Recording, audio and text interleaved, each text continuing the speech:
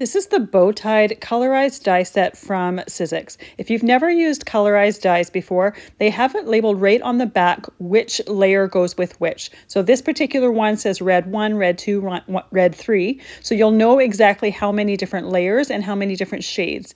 Here I swapped in one of the red layers for a gold because I thought it would make a nice accent. They're very easy to line up and put together and assemble because they have little score marks where those pieces fit on each other.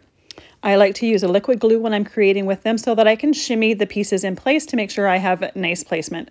I also like to put those pieces underneath an acrylic block or something that's a little bit heavy to hold it down while it's drying while I'm gluing the rest of the pieces.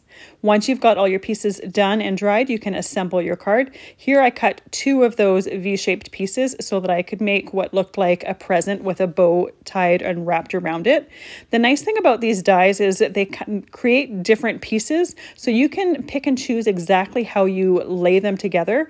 Here I'm going to put the tie ends of the bow below the bow tie and have them sticking kind of the same general direction, but you can put them anywhere. You could have one piece below, one piece above. It just gives you so many different ways to customize it to your tastes and your likes, but it's a great way to add an accent to the front of a card.